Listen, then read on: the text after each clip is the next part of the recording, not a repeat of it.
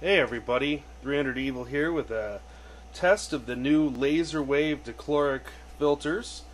The first one we're going to be testing right now is a blue, and the only thing I'm going to be testing right now is the transmittance and loss of green. And basically what I have here is a test rig.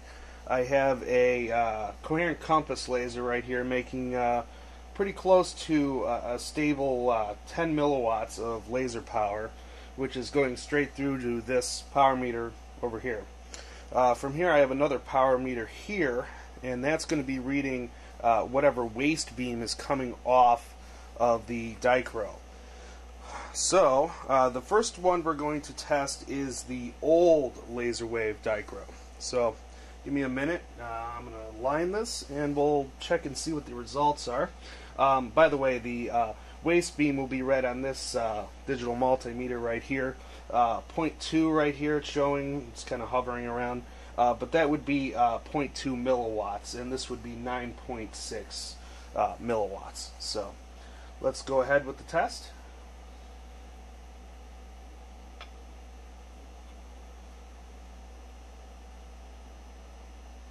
That's about 45 degrees. And as you can see here, we're reading 6 milliwatts going through the optic, and we're reading a waste beam of around 3 milliwatts. So that's quite significant when you're dealing with higher power levels. Again, this is only 10 milliwatts, but I wanted to pick a laser that had good stability.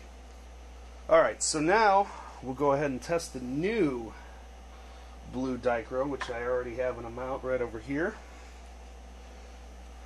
And this is the new laser wave blue dichro.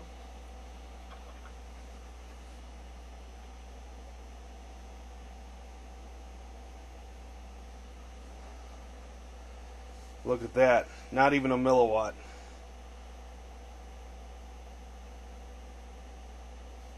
As you can see, these new dichros are very, very, very good. And the beam is definitely on the detector head. And let's go back to the other one real quick so you can see the difference again.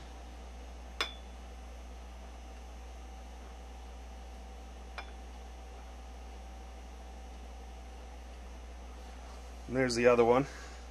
3 milliwatts again, and we'll switch back again.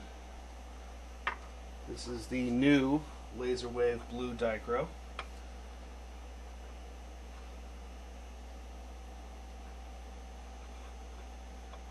It's hard to find the dump beam because it's so faint.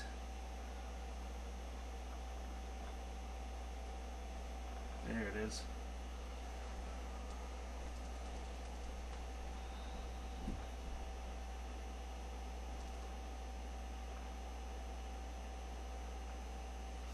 Again, so low that it really doesn't even register. So that concludes the test of the greens. Next, we'll go ahead and see what the red dichros do. Okay, we're back now, and now we're going to try the red dichros. First off, I have some off-brand red dichro that I bought on eBay that actually seem to be work better than my Edmunds red reflect dichro. I don't know why. My guess is that the Edmunds one was a bad batch or something, but anyway, here's a red dichro.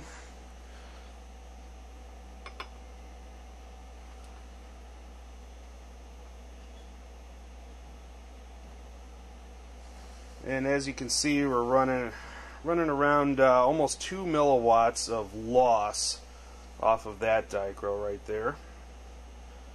And we'll go ahead and pop this one off. And then this is the new laser wave red dichro.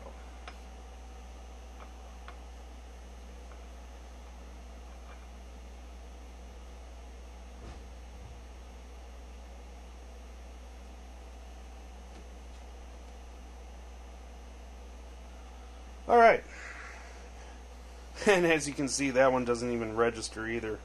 Obviously I need a more sensitive meter for this application, but basically it's no loss compared to the old dichros. And if there is any loss, it's, you know, in the upper 90s, I'd say, you know, anywhere between 95 and 98% pass-through and 1 to 2% loss. At least that's what I'm seeing here on my side. So basically that concludes my test for now. I plan on doing a little bit more testing, and hopefully I'll have some video on that too. Well, thanks for watching, and have a good one.